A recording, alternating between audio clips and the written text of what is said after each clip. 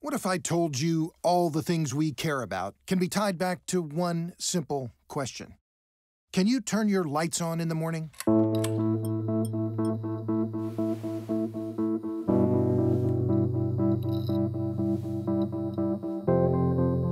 Electricity is all around us, but we rarely notice it.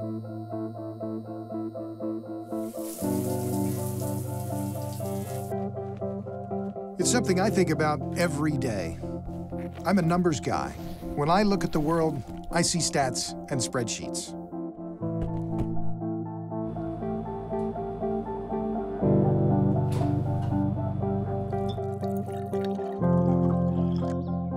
My house is filled with electric stuff. I have my personal fire cooking device, a spiffy teapot, a dishwasher, toaster, an oven, and the ultimate gadget, the entirety of the world's information, and it fits in the palm of my hand. Nearly everything we touch, almost everything we read, eat, or wear, has in one way or another been electrified.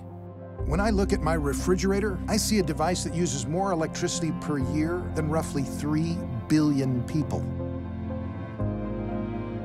Having electricity doesn't guarantee wealth, but not having it almost always means poverty. I'm Robert Bryce, and the way I see it, electricity explains the world.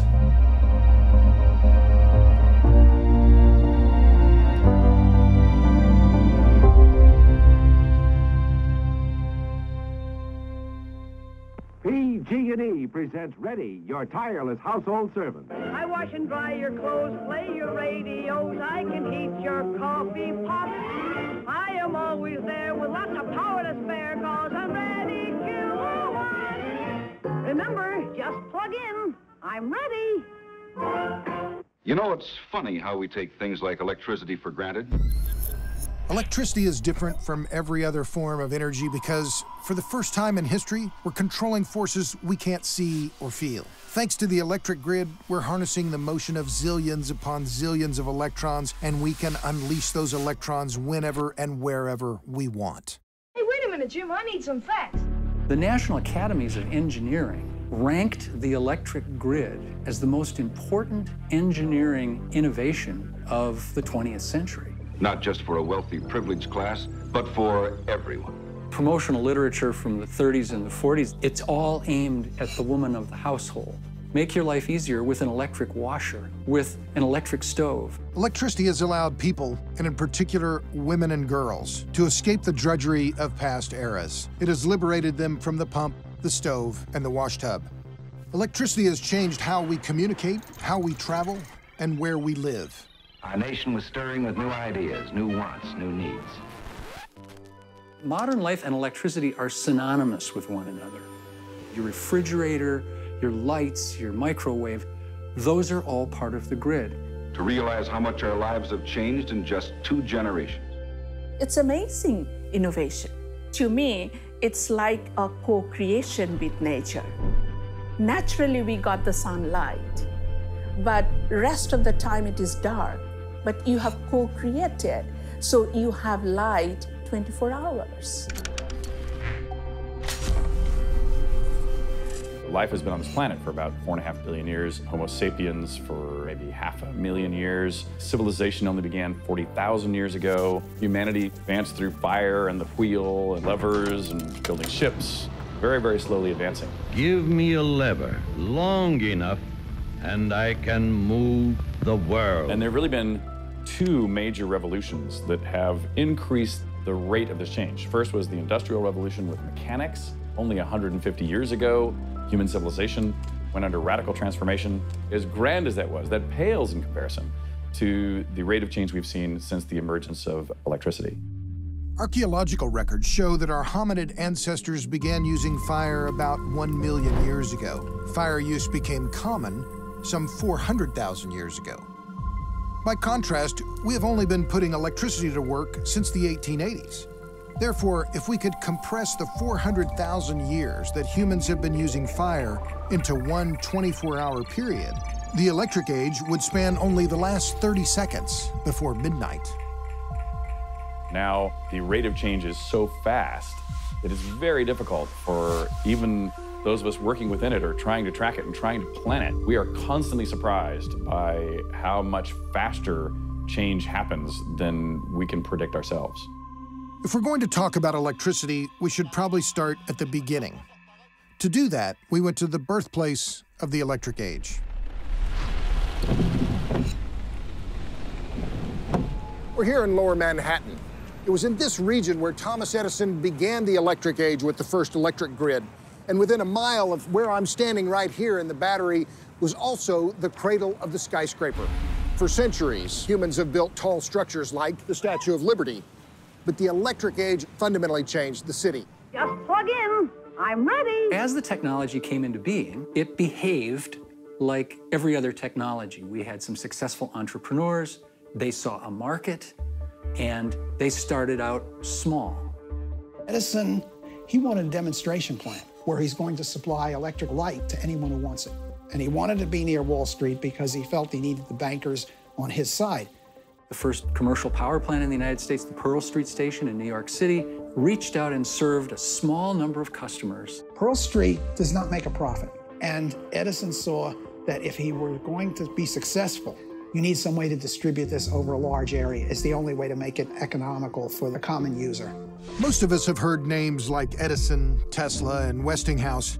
They were key pioneers. But Frank Sprague changed the way we use juice. Before Sprague, electricity was used almost exclusively for lighting. His innovations forced electric companies to focus on providing power. Well, Frank Sprague was a graduate of the Naval Academy, and the Navy had the first electrical school. And when Sprague comes in to the Edison company, he immediately starts seeing places for improvement. Edison doesn't see motors as something that's important. Sprague comes up with a motor. He needed something efficient. He needed something compact. He needed something that was economically viable, and he delivered on all three. He gets Edison's approval. The Pearl Street plant becomes profitable for the first time. And that changes the future of electric power, because the early companies are all called lighting companies. You go 10 years in the future, they're all power and light companies. The power customer becomes the most important customer, not the light customer. In 1894, Frank Sprague completed the first bank of electric elevators inside the Postal Telegraph Building at 253 Broadway. Powered by Sprague's compact electric motors, those elevators were faster, cheaper, and cleaner than ever before. Frank Sprague, because of the project that the Postal Telegraph Building at 250 Broadway really casts the mold for all future skyscrapers, large urban buildings. Of course, you go in any large building anywhere in the world today, you've got banked elevators, but this is sort of a new idea. Basically, height is electrical. From the time of the caves, 30 or 40,000 years ago, humanity was essentially flat. Cities, on the one hand, are old. Rome, 2,000 years ago, had 1 million people. But essentially, cities remained the same for hundreds, thousands of years. And then electricity came along, and suddenly cities could become three-dimensional. The urge to go skyward that you saw in New York through the whole 20th century was a manifestation of the tremendous amount of concentrated energy. If you look at the greatest buildings of the Middle Ages, the cathedrals, they were small by modern standards. In the history of architecture, there were symbolic structures which used height in order to signify their importance, their spirituality. But New York, a kind of capital of capitalism, found in the skyscraper a way to exploit the demand for central locations in cities and the ability to use the elevator in order to go above the normal height that people feel comfortable to walk upstairs, which is about 5 or 6 stories. The ability to rise in space, even 100 feet or 200 feet, which doesn't seem like much, completely transformed the structure, the geography, the geometry of cities. It made possible office buildings in which you could have hundreds, thousands of people working for the same firm. Hundreds of relays that transmit 10,000 electrical impulses to motivate the cars. Once you have a tall building, if you look down from space, you can calculate the watts per square meter that that building consumes. The spatial density of the consumption in a city like New York is extremely high. And here's the deal. Vertical cities reduce the human footprint on the natural world. Small footprints are good. Density, whether it involves energy production, food production, or urban living, is green. The process of human progress is also a process of environmental progress, in that it's comprised centrally of energy transitions, from energy-diffuse fuels to energy-dense ones, with electricity being the most important ultimate carrier of energy for modern societies. Energy is often referred to as the master resource. Electricity is the master of the master resources. Without electricity, you are effectively going back in time to a world that we have been able to innovate away from. There was a point when we were relying heavily on wood and dung and also horse and carriages in cities. And cities just after a while became unlivable. You have to understand the energy ladder. There's a broad pattern for how people become prosperous, but also how we protect the natural environment. Cities, from my point of view, as a green, as an environmentalist, are the salvation of nature. It's only by concentrating a significant portion of humanity in livable, attractive cities that we have the chance to spare the rest of nature for the lions and the tigers and the eagles. We know that there are about 1.2 billion people in the world today who have no access to electricity at all. What's missing in that statistic is that there are a couple of billion more whose access to electricity is inadequate, intermittent. The system doesn't work all the time. The defining inequality in the world today is the disparity between the electricity rich and the electricity poor. What does that mean? Let's go back to my refrigerator. It uses about 1,000 kilowatt hours of electricity per year. By my count, there are about 3 billion people today who, on an individual basis, use less electricity than my fridge. India, a country as ancient as it is modern, moving as history moves across the threshold of the past.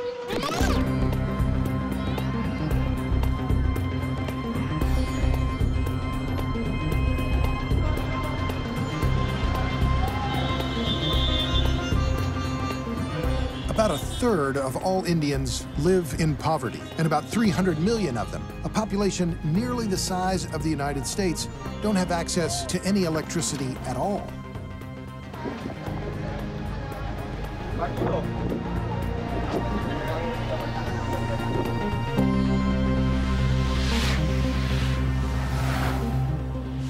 When electricity isn't readily available, people will do whatever it takes to get it, and that includes theft.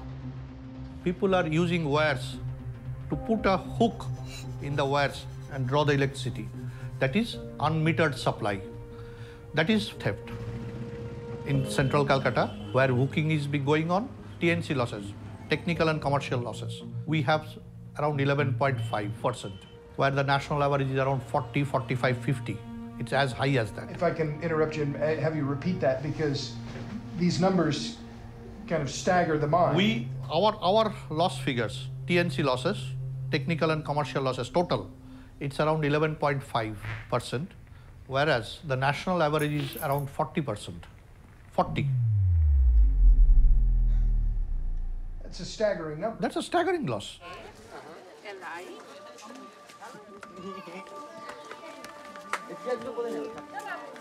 So if you look above me here to the right, there's some hooks on the electric line, which is common, but the locals don't want to talk about. In the rural area, there is a very common because the low tension line is there. So the people easily hook the electricity for the domestic purpose.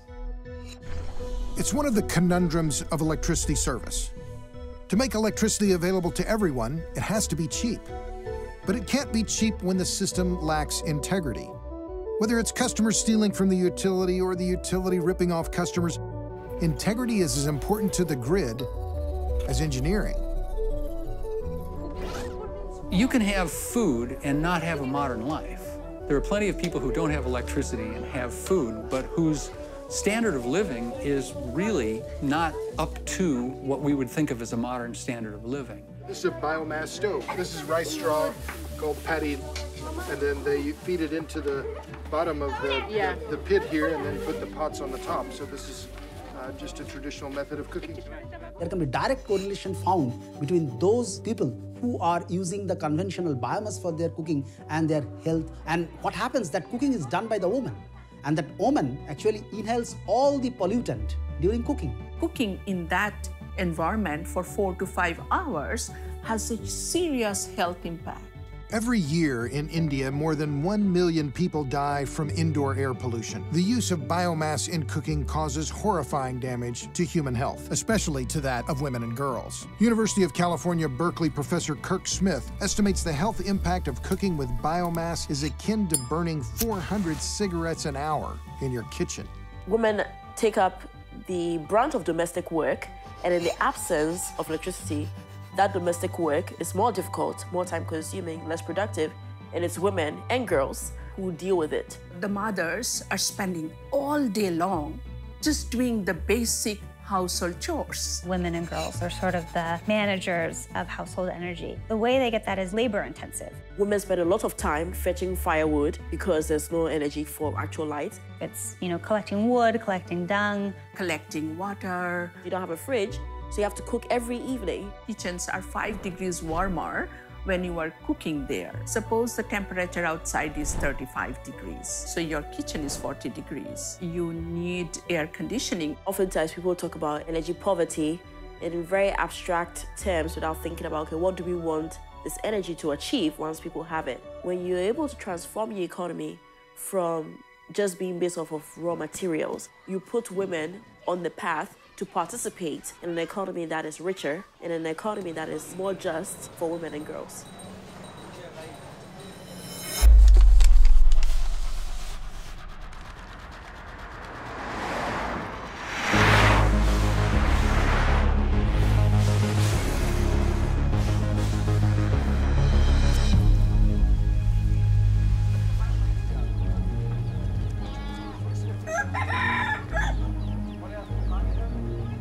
And in India, sun is down by 6:30 max in the summer.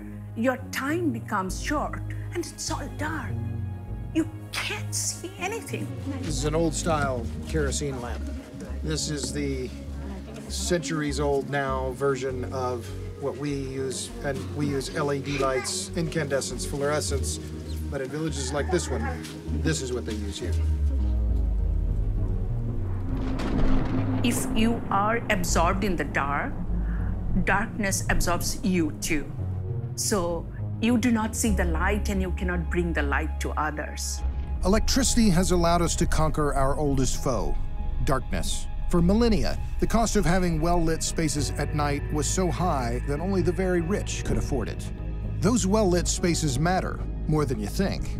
A few months before our visit, an elephant invaded the tiny village of Chargora. Turns out, well-lit spaces help keep unwanted guests out of the village. When the lights are out and you live in rural West Bengal, you risk getting trampled by roaming elephants.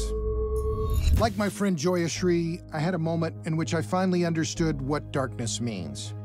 In the small agricultural settlement of Majlishpukur, located southeast of Kolkata, I met Rehanna Jamadar. So, Rehanna, can you tell me how your life is different with electricity versus before? She's saying that there is still much to happen, sure, but at least some help is happening. So in the home, they have entertainment system and they have the grinding system, so these are helping them. But also your children can read at night? The girl goes to the college.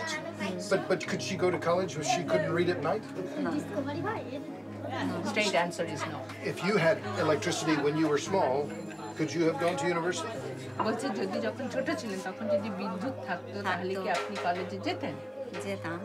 Yes, she would have gone.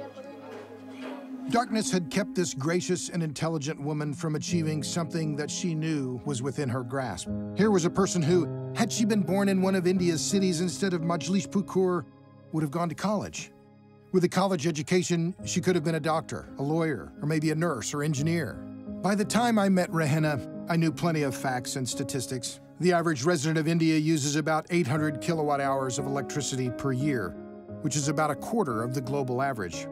I understood the myriad correlations between electricity availability and health and wealth. But that 15-minute conversation with Rahenna and Joyashri made me see the light. Darkness kills human potential. Electricity nourishes it. My first memory of a blackout in Accra, they used to happen quite often. We grew up in a place in the mountains, and it was normal to us that we're gonna have some yellow electricity and some white electricity. And I remember I was in the first grade, I was 6, and there was going to be a pop quiz the next morning. In our house, we used to have the yellow lights on, and this indicates that this electricity is being supplied by the EDL. So I go home and I'm studying, I'm really excited, but also very nervous. And in the middle of my study session, the power goes off. And I began crying inconsolably because there's no way I'm going to finish memorizing this times table where there's no power. And then every 6 hours, the lights will go off, and then we will turn on the UPS. So we used to communicate with my father, tell him that I need to study now for the school. Shall I study when the yellow lights are on or when the white lights are on? So the white lights, we use them using the UPS, the fluorescent lamp. And my mother got a kerosene lantern, lit it up for me, and sat by me while I studied my times table. And I think that was my first recollection of just how important that basic infrastructure is. So to us, this was normal. It was like we lived with it, that we're gonna be having 2 different types of power, and sometimes we're not gonna be having power. This was normal to us. We didn't know that actually people get 100% electricity. You know, we have this classic image of someone in a poor village who finally has light, getting an education.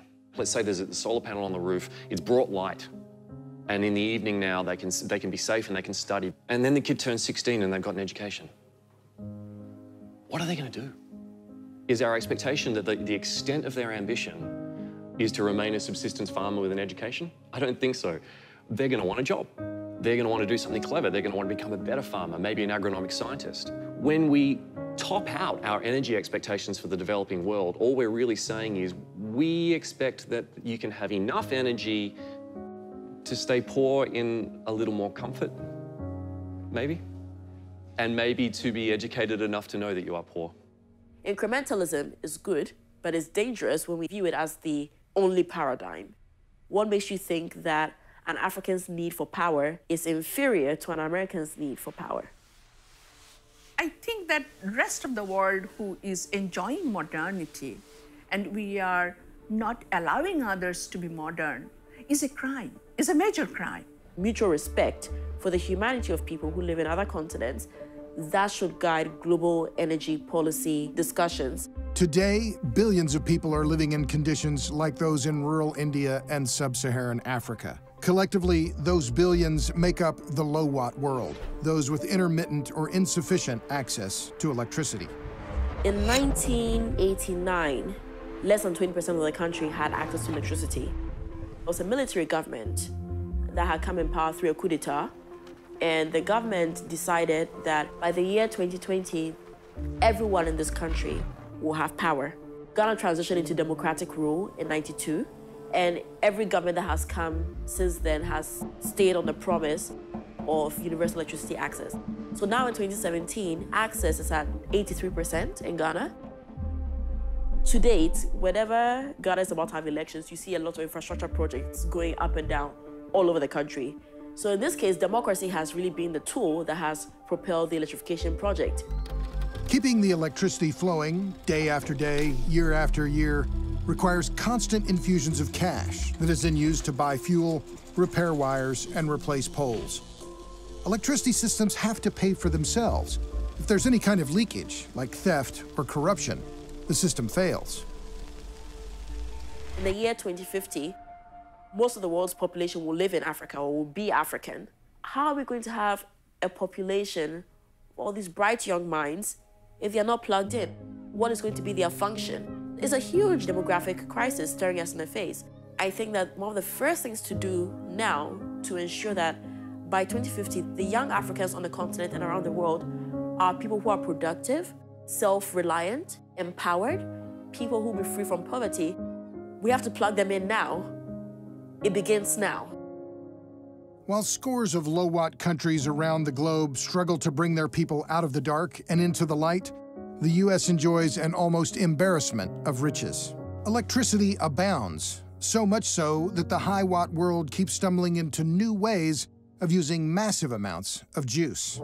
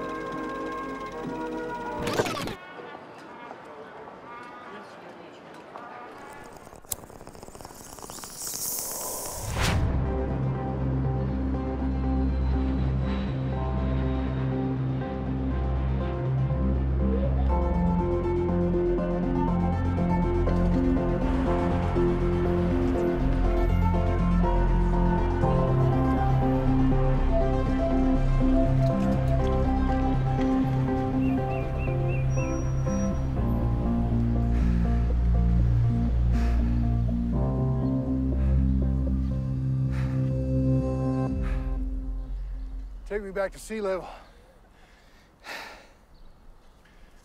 Electricity does, in fact, explain the world. That's why I'm here in Boulder, Colorado, arguably the world capital of legal weed cultivation and retailing.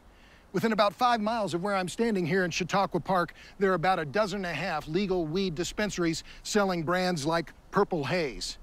But to produce Purple Haze and other brands of cannabis sativa, they are using lots of electricity. In fact, marijuana cultivation is the world's single most electricity-intensive agricultural business. All over this town, entrepreneurs are busy turning watts into weed.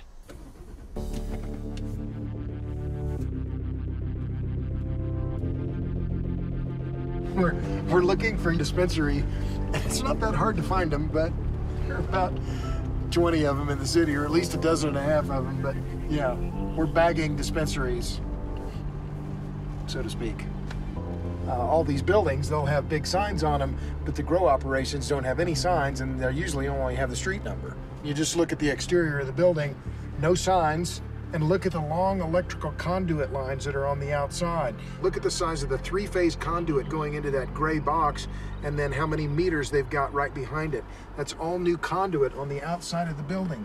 Why else would you need that much electricity in such a nondescript warehouse? Look at this. This is all brand new. This is new electrical service, 500 kilovolt amps. That's a brand new transformer put in just for a marijuana grow operation in this warehouse. Marijuana growers don't want people to know they're growing marijuana, but know what to look for. They can find them. It's certainly keeping the energy company busy, upgrading transformers, all sorts of equipment upgrades like that are needed for high energy use facilities. Electricity used by the cannabis industry has been increasing sharply over the past several years. I believe the average has been about 34% per year. The electricity intensity of marijuana cultivation is 23 times that of a hospital and about 130 times that of an average U.S. residence. That's a lot of juice. Want to know the real buzzkill? About half of Colorado's electricity comes from coal-fired power plants. As a result, Boulder dispensaries are required by city ordinance to prove they're growing polar bear-friendly ganja. Colorado's had a number of different mandates and opportunities for using renewable technologies. So for example, I live in Boulder. I get my electricity from Xcel Energy. I can pay a little bit more to have that energy come from wind power. It's important for a lot of people because of politics and wealth to be able to feel like you're doing something environmental while you're living like everyone else does. It has not led to an appreciable decarbonization of the Colorado economy. A lot of the offsetting provisions, whether it's for the cannabis industry, for individual homeowners, it's simply accounting. The number that really matters is where does the energy come from? And so long as Colorado gets 85% of its energy from fossil fuels, 85% of the economic activity in Colorado is from fossil fuels, no matter which we assign to the 15% and which we assign to the 85%. We're going to a black market grower in Denver. He has decided that it's far easier to operate in the black market and more profitable to do it in the black market than in the regulated market. Okay. My name is Daniel. I'm currently driving an Uber, and I also grow marijuana.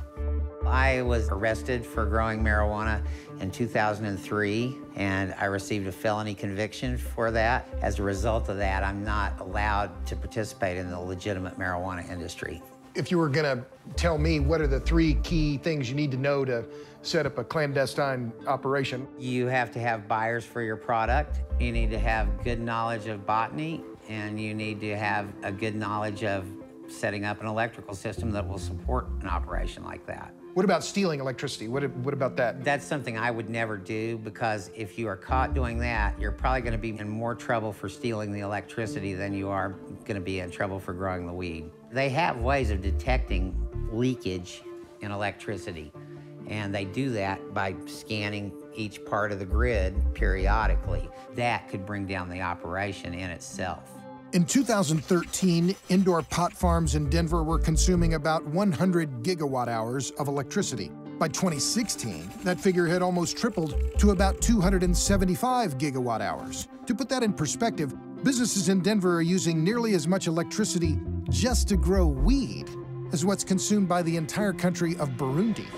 Colorado, which had a 2020 target for renewable energy and emissions reduction, now has a 2025 target. So we've moved our targets off into the future because we're not hitting them. Right now we're working towards a long-term goal, a very significant goal of 80% reduction in emissions by 2050. Obviously, if the emissions from this industry continue to increase exponentially, that could have a major impact. But right now, we don't think that it is going to cause us to be derailed from our goal. To be sure, it's easy to snicker at the amount of electricity needed to grow marijuana. But the fact that people in rich countries are using electricity to grow cannabis, while people in poor ones are stealing it solely to survive, provides a stark reminder of the vast disparity between the people who live high-watt lives and those who live mostly in the dark.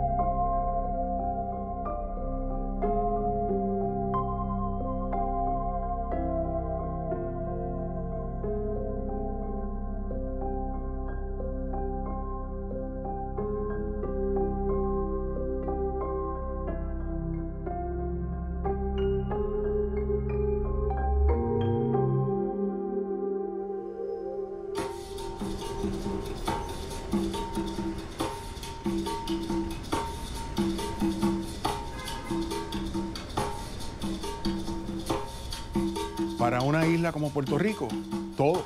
Salud, comercio, estabilidad, proyección al mundo.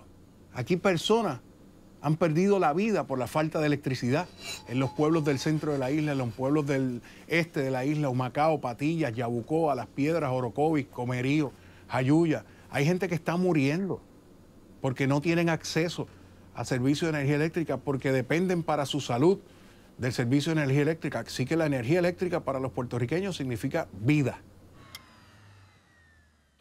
Keep going. So this is normal for... Now you have the problem that we have here in Puerto Rico. So please keep going, if you don't mind, because we'll just ignore the lights for now and just keep going. Yeah, let's put the batteries on the LEDs. We just had a blackout. This could be for an hour, 2 hours, could be the rest of the day. Probably 2 hours. 2 hours. Yeah.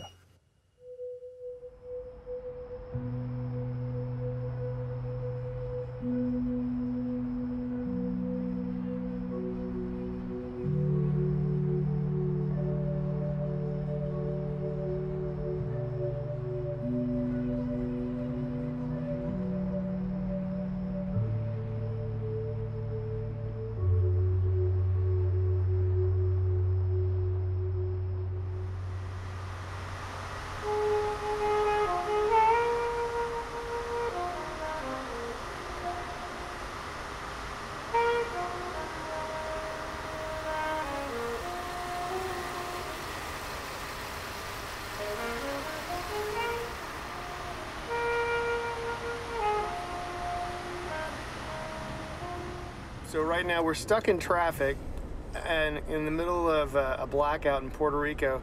And obviously the lights aren't working because the electricity is out.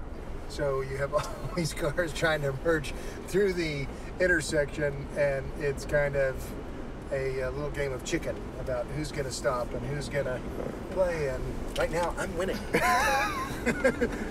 Oh, and here's the good part. We're heading right over there to see the power plant that is owned by PREPA that is not working because no one knows exactly why. Going this way. Yeah, private property bust. Hi, we're doing a documentary on the corruption. Well, yeah, you might have heard. This is Robert Bryce. People like him a lot. Let's not push it. I'm standing on the Bay of San Juan. Puerto Rico now has the distinction of having the longest blackout in American history. And today, April 18th, 2018, that blackout record is getting even longer. In fact, the entire island of Puerto Rico today is in blackout. And this power plant behind me, the Palo Seco power station, rated at 600 megawatts, appears to be producing no electricity at all. Gracias por esto. Y por favor, su nombre y... Arnaldo Castellano.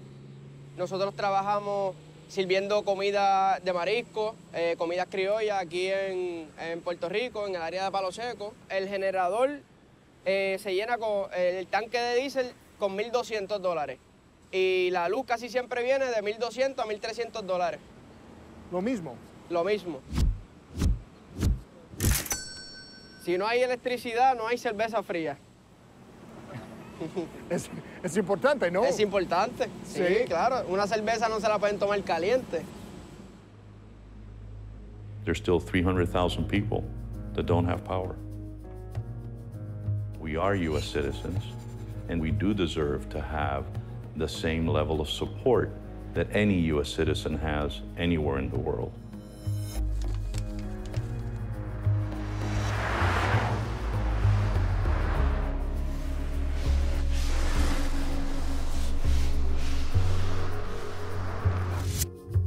There is no production without electricity. I mean, there is no economic movement without access to power. My name is Miguel Colon. I'm the Vice President of Mother Rosa Printing. We do mostly printing for our manufacturing industry in Puerto Rico. The business has been in the family since the last 30 years. Right after the hurricane, it was like a war zone. Passage through the roads was difficult because there was a lot of trees on the roads. A lot of power posts were on the floor. It was a total devastation. Inside the business, there was a lot of water, a lot of equipment damaged by the water. Our solar infrastructure was gone. It was messy. We were without electrical power for about 3 months. We are still operating without AC on the whole plant. And before the hurricane, we were paying about $30,000 per month on electricity. I pay more for electricity than I do for payroll.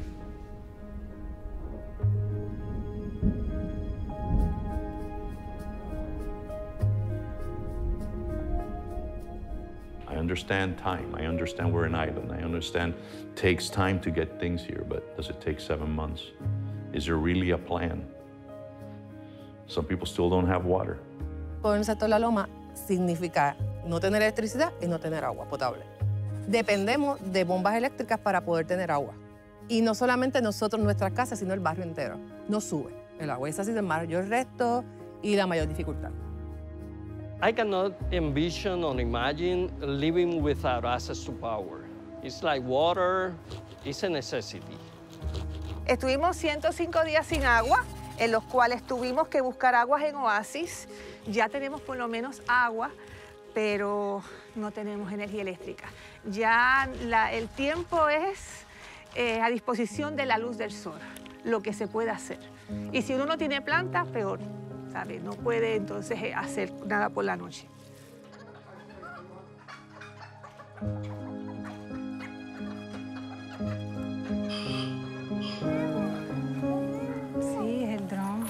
Gracias, Iris. Por favor, ¿cómo se llama? Bueno, mi nombre es Iris Ortiz Pérez, yo vivo en el barrio Antón Ruiz. Bueno, antes nosotros lo veíamos como algo dado, ¿verdad? Porque pues yo lo único que hacía es prender la luz y ya sigues caminando. Nosotros hemos regresado quizás a la época de mi abuela. Para mis papás también ha sido bien difícil el no tener la luz, la energía eléctrica, porque no pueden ver televisión. Ellos le ha dado mucha depresión y le ha dado ansiedad, le ha aumentado el Alzheimer a ellos. Para lavar la ropa se hace uno imposible porque hay que estarla lavando a mano por la falta de luz. Entonces hay que estar cocinando con gas y pedacitos de leña y esas cositas. While visiting with Iris Ortiz and her family, she shared a story about how one of her daughters wanted to have her hair done for school pictures. She was distraught. How could she use a hairdryer without electricity? How would she iron her clothes without electricity? The luxuries we so often take for granted on the mainland had disappeared. Their world had been turned upside down. They were now living low-watt lives, and they're American citizens. The grid looked like it was being held up by clothespins. Irma comes, and it was our sparring partner. And obviously, the grid suffered damage there. And some of the resources were used. And 2 weeks later, we get the knockout punch. So the clothespins were all over the island, and everything just fell apart. There was a lot of competition for resources. FEMA came very quickly, but it took control of all the resources. There was no gas for the whole population. The gas was for the military and for FEMA. Drinking water supply was reserved for the military and for FEMA. Hubo mucha descoordinación y no hubo una planificación estratégica para atender la respuesta. Yo no he visto ningún poste cambiado, no he visto ningún transformador. Nosotros estamos como olvidados. Realmente esta área está como olvidada, como si nosotros no existiéramos. How long do you think New Yorkers would accept being without power? A day, a week, a month? Before you would have massive demonstrations? There's people here that today still don't have power. 7 months after the hurricane. It is unacceptable. 2 months after our trip to Puerto Rico, Iris Ortiz sent me an email. 1 minute ago, we got electricity to our neighborhood, she wrote in Spanish. Gracias por sus oraciones. Dios les bendiga mucho. Thank you for your prayers. God bless you very much. I replied, touched that she'd shared her family's story with someone who was a stranger only 2 months prior. Estás volviendo al mundo moderno, I wrote. You're going back to the modern world.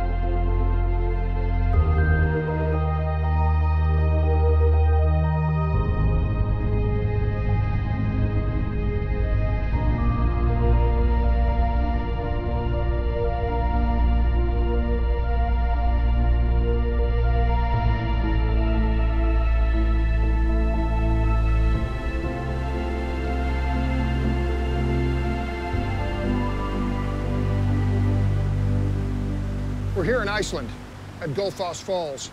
As you can see, this country has enormous hydropower potential. About 75% of the electricity here comes from hydro. The other 25% comes from geothermal. This abundant electricity is attracting industries from all over the world, and in particular, data centers and cryptocurrency miners.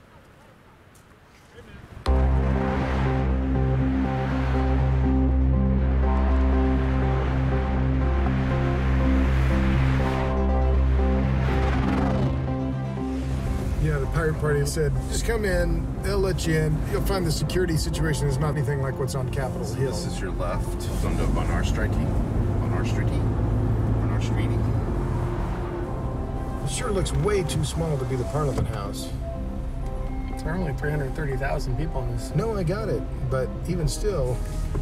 More than a third of Iceland's citizens live in Reykjavik, the country's spotless capital city. It's politically stable and has been for centuries. In fact, Iceland's parliament, the Althing, was founded in 930, making it one of the world's oldest parliaments. Among the newest political parties in Iceland is the Pirate Party, which views itself as something of a Robin Hood of politics. The Pirate Party was created to make sure that Iceland would become a safe haven for freedom of information, expression, and privacy. I want transparency, taking the power from the powerful and giving it to the powerless. I created the Pirate Party to make sure that these laws would be written and implemented. And Iceland could resurrect as a Switzerland of bits, a digital safe haven where you could host, among other things, all the forbidden knowledge in our world. This vision is responsible for a lot of the data centers in Iceland.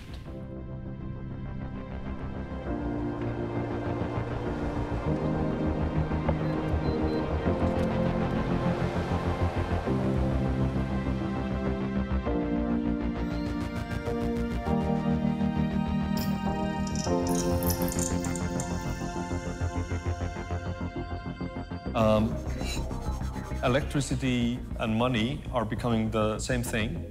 The transfer of money is the transfer of information. Money is constantly becoming more and more electrified. When you have cheap electricity available, you can turn it into money. That's why we need stable electricity, stable power supply, reliable partners like we have here in Iceland. We are seeing cryptocurrency disrupt the financial industry, or at least gaining a lot of traction. Banks have, for many years, been trading currency only electronically. When you store your money in the bank, they don't have a vault with cash in it. They just have a digital register themselves. One of the reasons I became fascinated with cryptocurrency was I heard a story about migrant workers who could move money back to their families without Western Union chipping in a big chunk of that. I also became fascinated by it because I don't want somebody to have access to every transaction I make. I don't care if I make normal transactions. I just don't want anybody to know exactly everything I do. We have to develop ways to regain our privacy, and cryptocurrencies is certainly one way to do that. Iceland has some of the strictest privacy laws in the world, and when you consider their views on privacy, along with a cool climate and cheap, abundant electricity, it makes perfect sense that Iceland has become a hotbed of cryptocurrency production.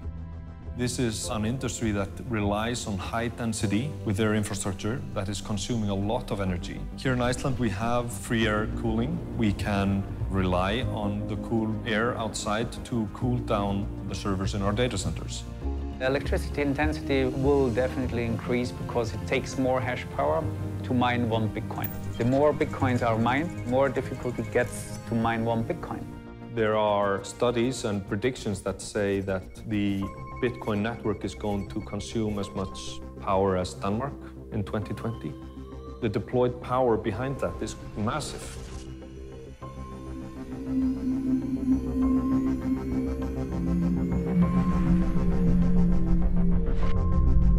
So you've been your whole career with HS Orca then? Not the whole career, no. I've been here for around or with HS Orca for almost 10 years. I see. In terms of electricity then for all the geothermal in Iceland, about how much is produced here? We are producing in total 175 megawatts. Iceland has gone from undeveloped to developed. I've also been to Africa, to Ethiopia, where they have very unstable electricity, and you can see it where we were 50 years ago. So it's really only 50 years that Iceland's gone from completely dependent on cod and diesel fuel to one now where your electricity is all renewable, and you're attracting industry from all over the world. Yeah. It's a simple question. What does electricity mean? Technology. technology. Innovation and higher standards for living people.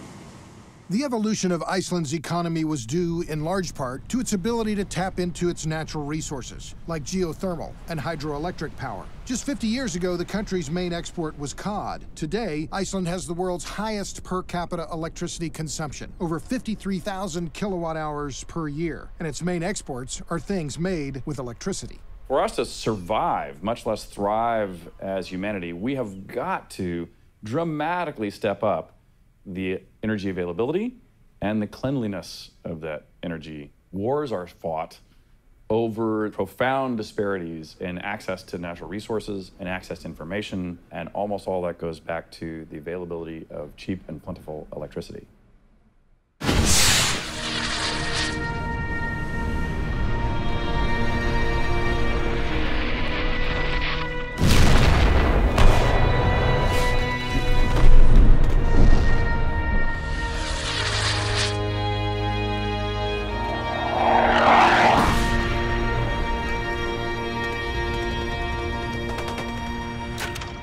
History began, history today is made anew, in lands at once timeless and changing, fabled and mysterious, yet as sharply real as a headline, the lands of the Middle East.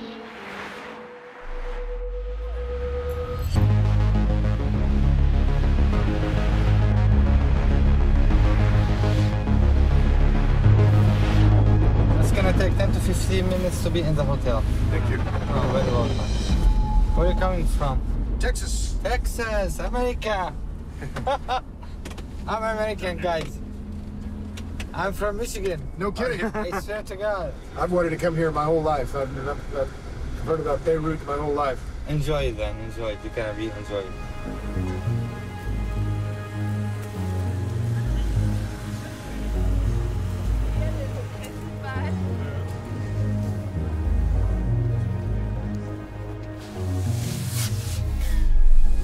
Before 1975, the state of electric utility in Lebanon was so good that they were selling electricity to Syria.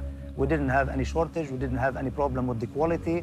But during the war, things started deteriorating. Stuck in the world's toughest neighborhood, Lebanon was once the crown jewel of the region. Its capital, Beirut, was called the Paris of the Middle East.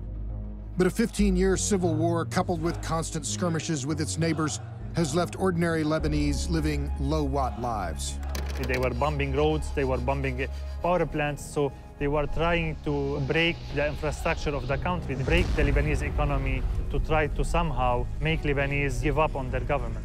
Destroying electric infrastructure is a staple of modern warfare. The U.S. military bombed power plants in North Korea, in North Vietnam, and in Iraq. Knocking out electricity supplies is considered a strategic move, like destroying bridges or roads. The Israelis were in conflict with Hezbollah, and they actually wanted to penalize the Lebanese people because Hezbollah was and has been, and I think will continue to be, part of the Lebanese government.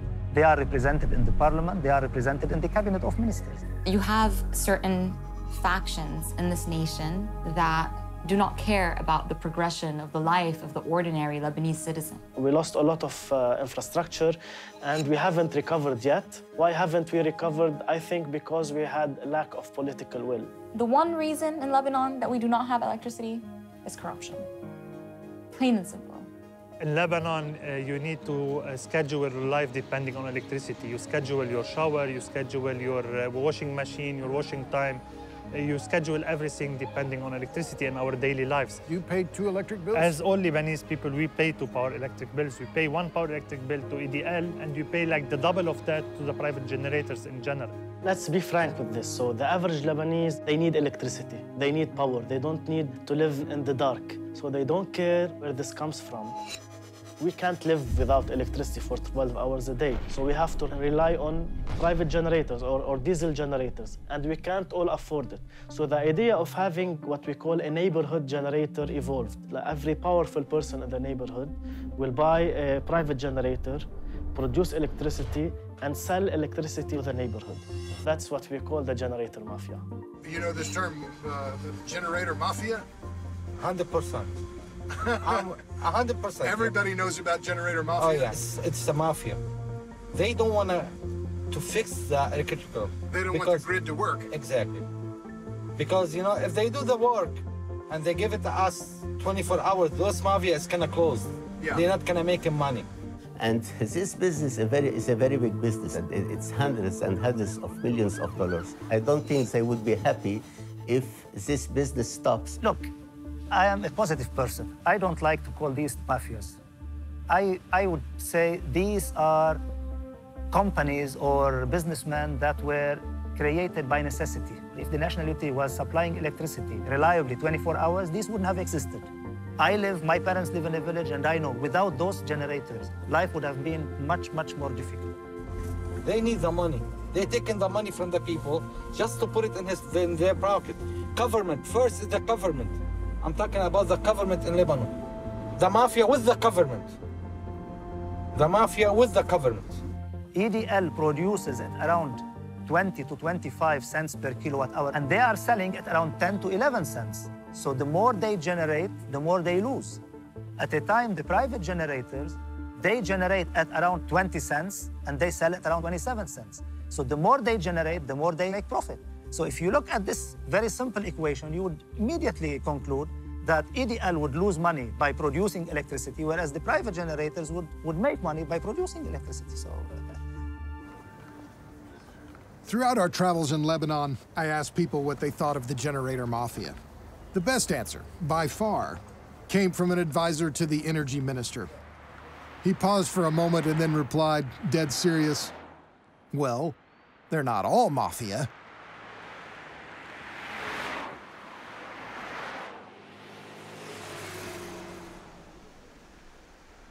We're here in Juni, Lebanon, just north of Beirut.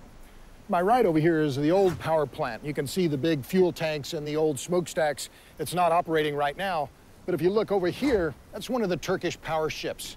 Why are they leasing these power plants from the Turks? Because the power grid here in Lebanon is so fragile, they can't meet demand with the power generation stations that they have. So they're leasing them from the Turks. And what happens if they don't pay the bill? The Turks just take the power ship and sail back to Turkey.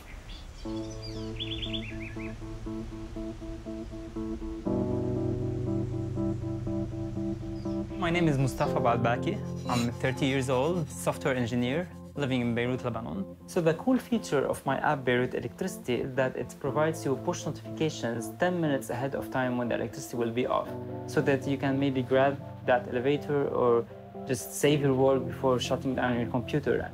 I'm not fixing the electricity issue here in Lebanon. I'm just trying to help people to cope with it. I returned to Lebanon in 2011 after a long career in energy, and I brought with me a coffee machine that I had purchased in Canada. And I love that machine because I'm used to it. It's fantastic. It grinds you fresh beans exactly at the time where it's brewing the coffee, and you can program it to wake you up at 7 o'clock in the morning. And when I plugged it in Lebanon, it woke me up at 10, and I realized I had a power cut of 3 hours the same night. My wife that actually I met in Canada, she said, look, either you solve this problem or I'm going back. So I had to fix it.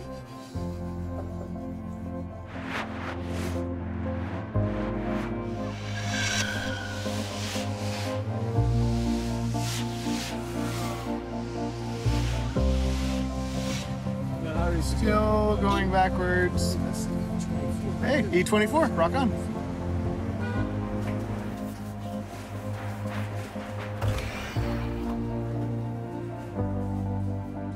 The reason we are in Lebanon is because it's a great lab. The first problem is environment. We are breathing our own fumes.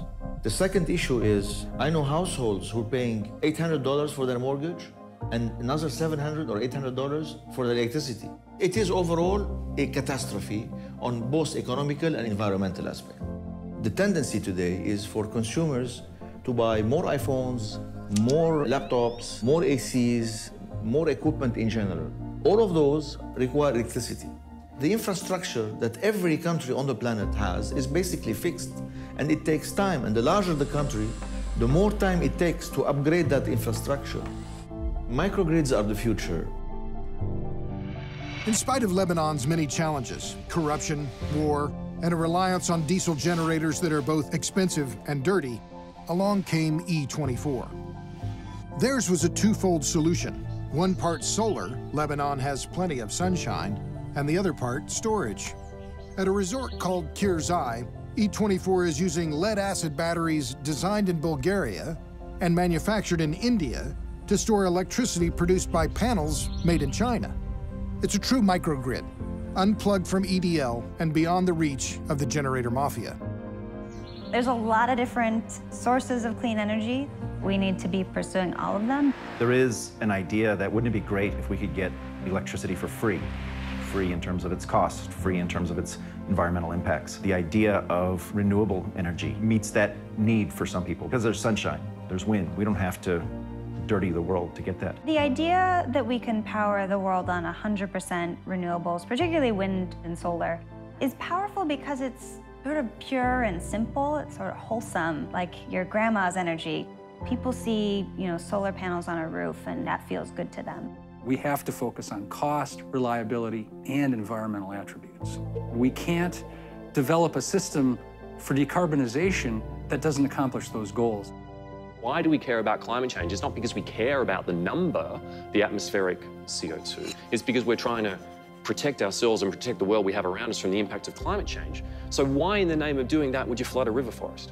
Why would you cover the landscape with wind turbines? Why would you take sensitive desert area for solar? If those were the values that we were seeking to protect by the low carbon system, why would we go and interfere with those values in the name of bringing down carbon?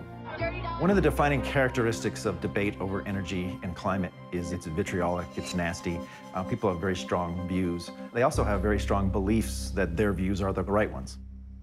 We want to have broad access to a wide variety of energy sources that meet the needs of modern life for as much of the world's population as we can achieve, cheaply, reliably, and with attention paid to the environmental impacts of producing that power.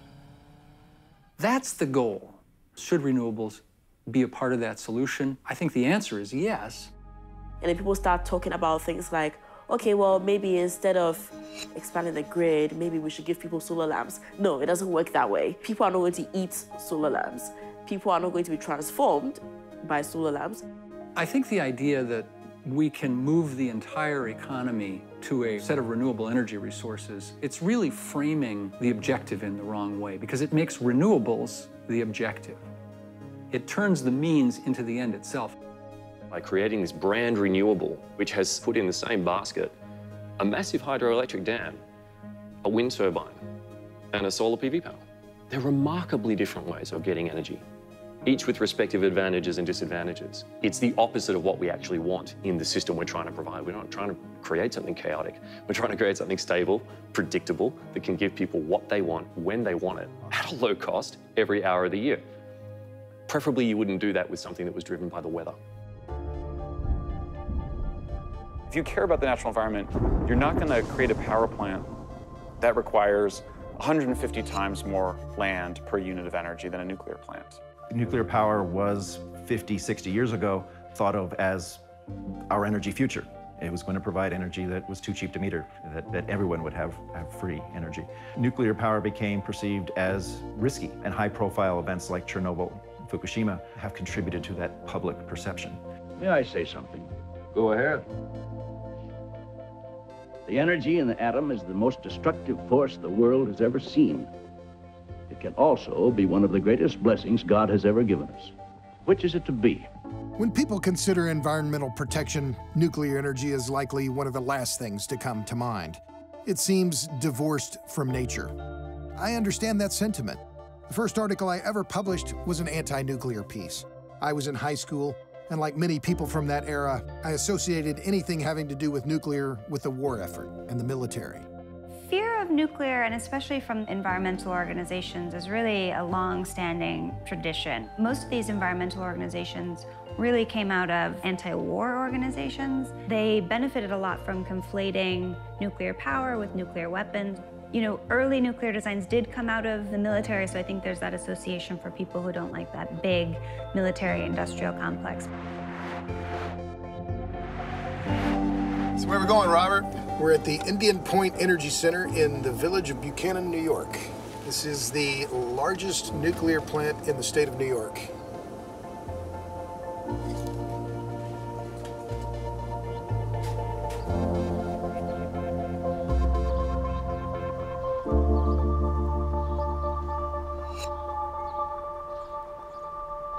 Today I'm at the Indian Point Energy Center, located about 40 miles north of New York City. This plant has been operating since 1962, and today it produces about 25% of all the electricity consumed in the city of New York. These two reactors behind me produce more than 2,000 megawatts of electricity. The amazing thing about this plant is that it sits on about 1 square kilometer of land. As uranium atoms in the nuclear reactor disintegrate, tremendous amounts of heat are generated. When the heat is transferred to a liquid, and the liquid is circulated from the reactor to a boiler room, it can produce steam. Steam drives a generator to produce electricity. Getting into Indian Point wasn't easy. We went through multiple security checkpoints and multiple ID checks. But once inside, I was, as the Brits like to say, gobsmacked. I've seen oil fields, coal mines, gas plants, hydro plants, refineries, and all kinds of factories. But Indian Point was an engineering marvel, a relic from another era. Indian Point covers 1 square kilometer. Replacing its output with wind energy would require covering more than 1,300 square kilometers with wind turbines. That's 1.5 times the size of New York City. This pad will hold about 75 years worth of nuclear fuel. Of spent fuel. Of spent fuel. So in 8 decades of reactor years, right? You can fit all of the waste from all of that in this area, which, I don't know, a couple tennis courts maybe? The likelihood of somebody coming along and carrying one of these off is... It's impossible. Each cask weighs about 230,000 pounds when loaded. You can see our equipment that moves it. It moves at about 1 mile an hour. It's, you know, a tank, basically. So the original plan was for the federal government to come in and take that fuel off the hands of the utilities. And when the utilities realized that that wasn't going to happen, they basically invented dry cask storage so they could safely store it on site, which is really a political issue about what to do with it long term. Indian Point is suffering a fate similar to that of many nuclear facilities throughout the U.S. Premature closure. Since 2013, U.S. utilities have closed or announced the closure of 15 nuclear power plants. In many cases, those reactors, including the ones at Indian Point, could have obtained license extensions that would have allowed them to continue operating for decades into the future.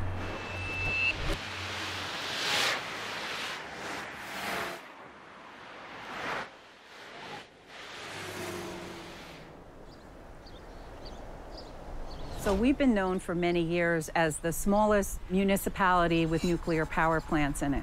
And there's generations of people who have worked at that plant, continue to work at that plant. Entergy is the largest employer here. They employ over 1,000 people. Our budget in the Village of Buchanan is approximately $6 million. We're looking at losing half of our budget when Entergy closes. When you talk about replacing $3 million and replacing 1,000 jobs, that's a pretty steep hill to climb.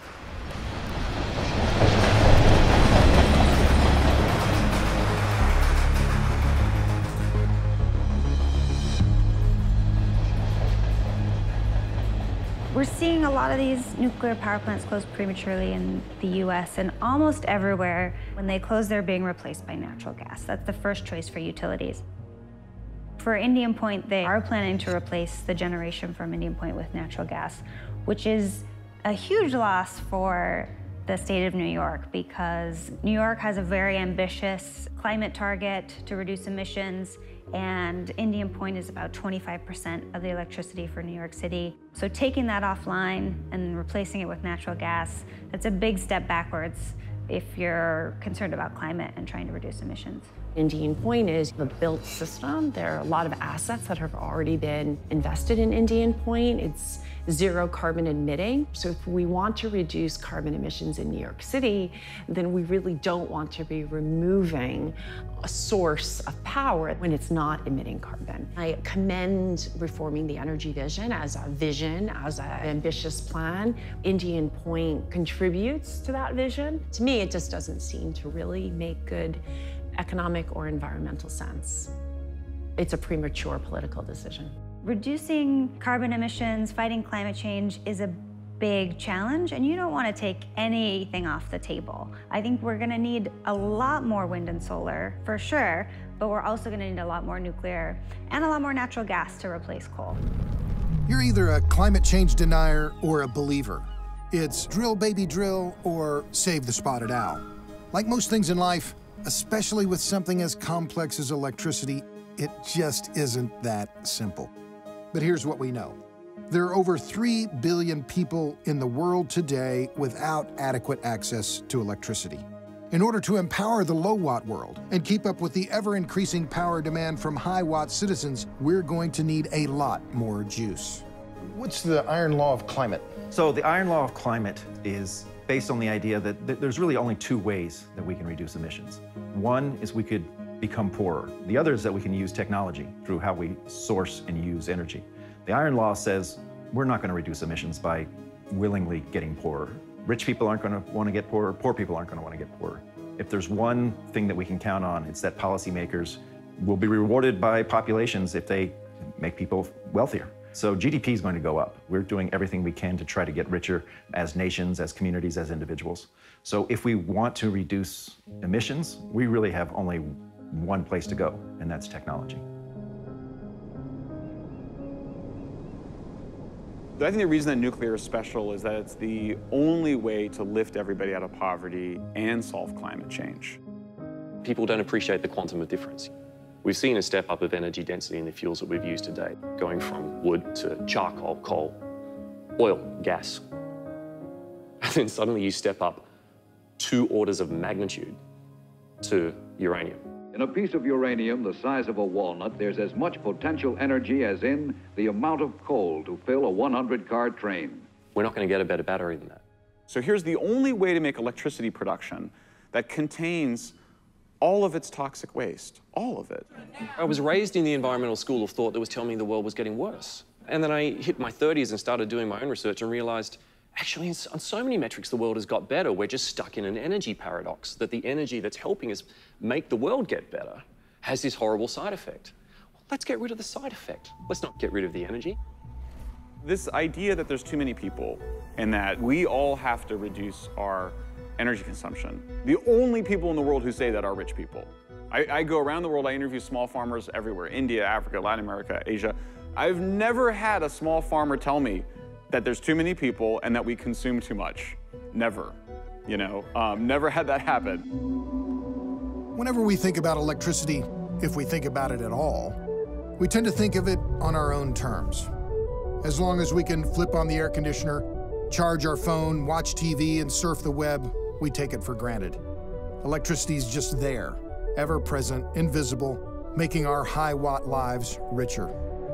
That's why we hit the road. It's why we traveled over 60,000 miles and interviewed more than 50 people over a 3-year period. We talked to professors and authors, engineers and activists, and of course, to people who grapple with electricity poverty on a daily basis. Their answers and observations were as varied as their backgrounds, but they could, on occasion, find common ground. What does electricity mean? Electricity means prosperity, means good life, means business. What does electricity mean? I feel like it means life. Electricity means opportunity. Electricity is the lifeblood of a modern society. Modern society is hooked on electricity. If we can't keep our hospitals open, our ventilators going, our refrigeration going, it all requires electricity. Electricity means you are a human being. If you don't have food, you can't live. In a modern world, if you don't have electricity, you don't have food. If you don't have electricity, you're cut off from policy making. If you are not plugged in, how will you know? How will you have mobile money? How will you have a bank account? Electricity is like gold to us. Without electricity, we're nowhere. We go backwards, not forward. No human should live on this planet without basic access to electricity. I see electricity as a basic human right. I think people have basic rights. Rights for water, rights for electricity. It should be the universal access. Everybody at the same level. Imagine how much more we can do. Think about the potential of that. When you can marry dense fuel, particularly electricity, with human ingenuity, we can do nearly anything. As I drove home, I thought about the battles that are waged in the name of electricity in the U.S. and couldn't help but compare them to what I had seen. While we bicker about our favorite electricity sources, billions of people are still stuck in the dark. Electricity explains the world because everywhere we went, we saw how the electric grid reflected the society it was powering. In Reykjavik, they smelt aluminum and mined Bitcoin because their electricity's almost free. In Beirut, people endure daily blackouts because the city's grid has been hobbled by endless war and corruption. Electricity, or rather, electricity access, pits two of the toughest challenges of our day against each other: energy poverty versus climate change. There is no easy one-size-fits-all solution. The only certainty is that people will do whatever they have to do to get the electricity they need. The challenge, and it's a daunting one, is this: we have to double global electricity production over the next 3 decades or so. And we're going to need solar, nuclear, coal, gas, geothermal, wind, and hydro, all of it, to make that happen.